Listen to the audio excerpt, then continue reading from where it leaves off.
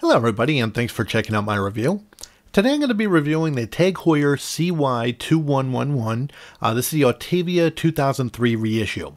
Now this watch has been sitting in a vault in Italy for 17 years, and when I got it, all the labels and stickers were still on it. It was brand new old stock, and it was a really lucky find. Just to give you a quick tip, when you're purchasing an older mechanical or automatic watch, it is suggested that these watches be sent in for service every 5 to 7 years. Lubrication breaks down, O-rings dry up, and this causes excessive wear on the gears and the parts. So factor that into the purchase price, or your new old stock collectible piece that you spent good money on could cost a lot more than you bargained for. Now with quartz, you want to make sure that if it hasn't been run for years, that the battery does get changed immediately. And you also want to get insurance from the seller that there is a return policy, because if the battery leaked in a quartz, it could ruin its movement. Now I got the movement on this watch restored by a company called Chamois Watchmaking in New Jersey. They're incredible, very reasonably priced with a quick turnaround time. This watch is now running accuracy at less than 1 second per day. They also check the water resistance on it. They take repairs in from all around the world, so go to www.chamoisfinewatchmaking.com or call them at 973-785-0004. Tell them that Doug FNJ sent you and you'll get a 10% discount. Alright, so now to get into the unboxing. The box pretty much hasn't changed in a lot of years. I mean, basically it's the same black cardboard box. It's got the TAG Heuer logo on the top here.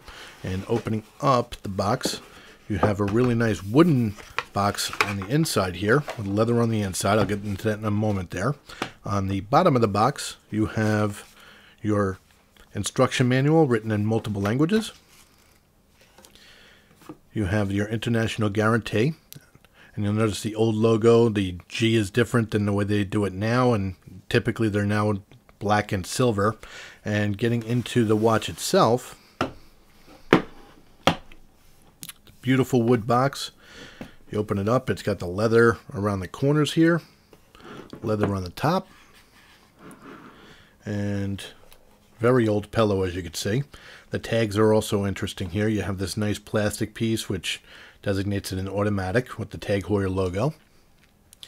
You have the tag that gives you the model number, 3,000 euro when this was originally sold, the TAG Heuer logo on the top, and of course you have the watch. Alright, so a quick history. Autavia was initially released back in 1933, long before LVMH or TAG Group got involved with the brand. Autavia was originally released as a dashboard clock for automobiles and airplanes, which is how it got its name from auto and aviation. So TAG Heuer wanted to pay respect to the Heuer history, so in 2003 they released reissues of the popular models like this Autavia, which paid homage to the vintage Viceroy with subdials at the 3 o'clock and the 9 o'clock, and added orange highlights. They inserted the TAG Heuer logo, and unfortunately it didn't work out to be a popular move.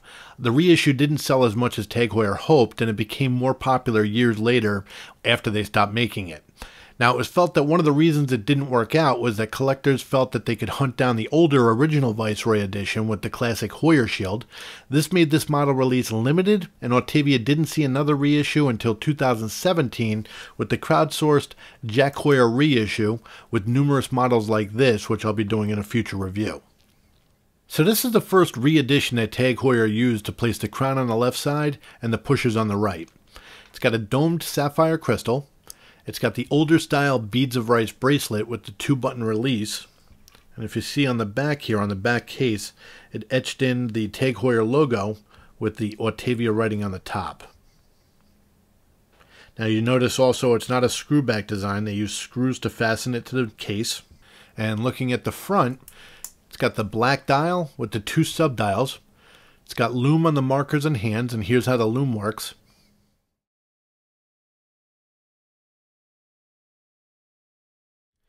Now they call this movement the Calibre 11, but it's not a true Calibre 11 like they used on older models.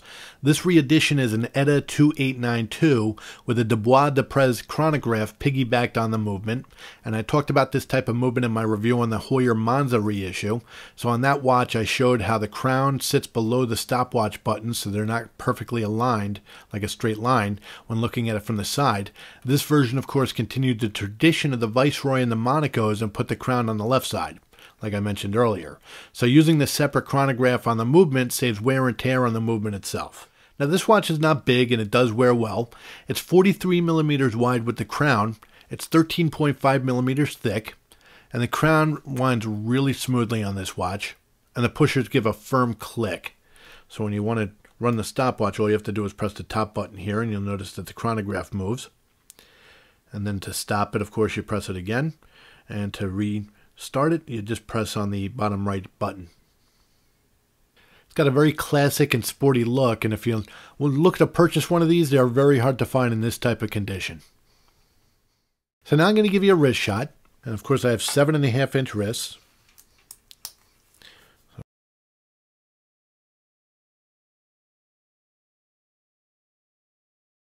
So that's my review on the Heuer Autavia from 2003.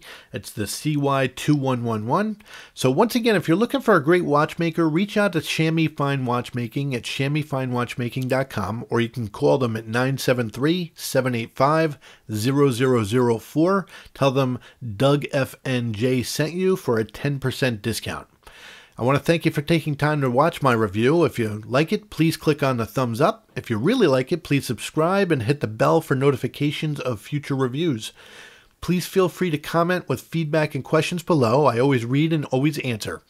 You can find me on Twitter at DougFNJ, and you can find me on WatchUseek. I am the Tag Heuer moderator over there, so there's great people, great discussion, and I look forward to seeing you.